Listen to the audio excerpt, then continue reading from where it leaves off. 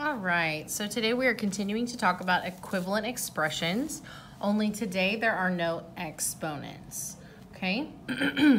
So remember our keyword from our problem is equivalent, okay? So we're looking for two expressions that end up being equal, okay? So we learned that anytime we want to check if two expressions are equivalent, we can plug in 2. So anytime we have a variable like x, y, looks like these are all y, but if you have an m, z, x, whatever letter, you can always plug in 2 when it says expressions are equivalent. Okay, so that's what we're gonna do to check and see. One of the things I do want to talk about is some operations are reversible. So adding and multiplying can be reversed. And I'm going to show you what I'm talking about. So 2 plus 3 can be reversed and be 3 plus 2 because they're both going to equal 5. Okay? Same thing for multiplication. 3 times 4 equals 12 and 4 times 3 equals 12. Okay, so they are reversible, they are rearranged. So addition can be reversed and multiplication can be reversed. You notice that when you subtract or divide, those cannot. And I'm going to show you what I mean.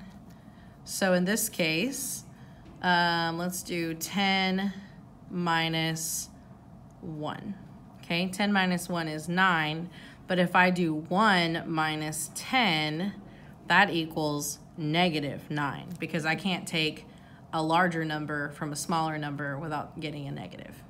Okay, so these will not come out the same. They are not reversible, subtraction and division.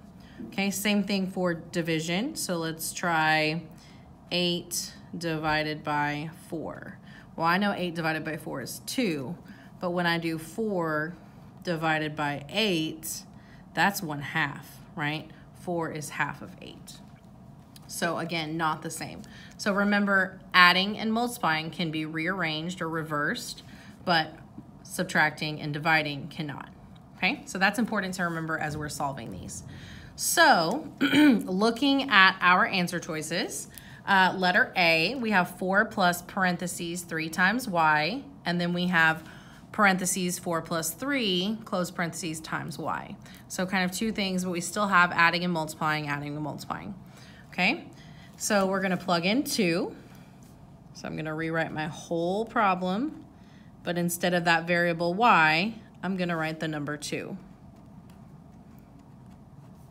And we're hoping that these come out equal or equivalent. So order of operations says parentheses first. So 3 times 2 is 6, and 6 plus 4 is 10, okay? So we're hoping that this side comes out 10 as well. So on this side, parentheses first, 4 plus 3 is 7, and 7 times 2 is 14. So these are not equivalent, okay? They are not equal. So A is not a good answer, all right? So let's try answer B. So looking at answer B, I have division and addition. So I know that with a division, you cannot switch it. You can't flip it. So looking here, I have 18 divided by y, and then here I have y divided by 18. Because those are not in the same order, they've been flipped, I know that this is not going to come out equal because they have rearranged the division. And so we cannot rearrange division. And so these will not come out equal. So I don't even have to solve this one to know that it's not going to be a correct answer. Okay, so answer choice C says 12 minus y times 2, and then 12 minus 2 times y. So in this case, I have subtraction, and it's in the same order. So I have not reversed it. It's still 12 minus this, 12 minus this. So those match. And then as far as my multiplication is concerned, they flipped it, but remember, you can flip multiplying. So I'm gonna plug in my 2, and I'm gonna see if these come out equal. So again, I'm just rewriting my problem, taking the variable y out and plugging in the 2. Okay, so parentheses first, 2 times 2 is 4, and then 12 minus 4 is 8. Okay, on this side, 2 times 2 is 4, and then 12 minus 4 is 8. So these are equal, okay? And that's what we wanted. We wanted them to be equivalent. We wanted them to be equal. So this is probably a really good answer, okay? We're gonna go ahead and prove or disprove letter choice D. Okay, so letter choice D says parentheses 10 minus 6 divided by y, and then 10 minus 6 divided by y. So in this case, we've just moved the parentheses around. So I can go ahead and plug in and see if that's gonna equal the same.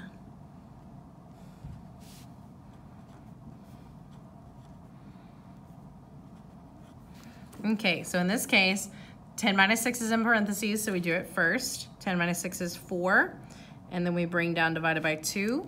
4 divided by 2 is gonna equal 2. On this side, parentheses first, 6 divided by 2 is 3, and then bring down my 10. 10 minus 3 is 7. So again, these are not equivalent. So the only one that makes sense and is equal or equivalent is letter choice C, and that is how we solve for expressions that are equivalent when we have variables. The magic word for this video is cloud. Cloud.